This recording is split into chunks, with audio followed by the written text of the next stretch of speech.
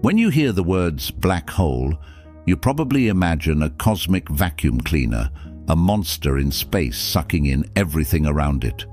But that's not exactly true. Black holes don't suck. They pull, just like any other object with gravity. The difference is their gravity is extremely concentrated. If the Sun were suddenly replaced by a black hole of the same mass, Earth wouldn't be sucked in. It would keep orbiting just as it does now. Because gravity doesn't depend on what something is, only on how massive it is.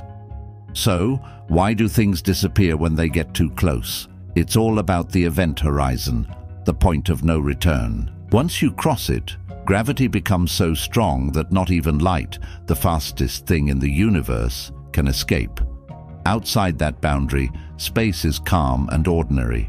But cross it, and time, matter, and even reality itself begin to twist.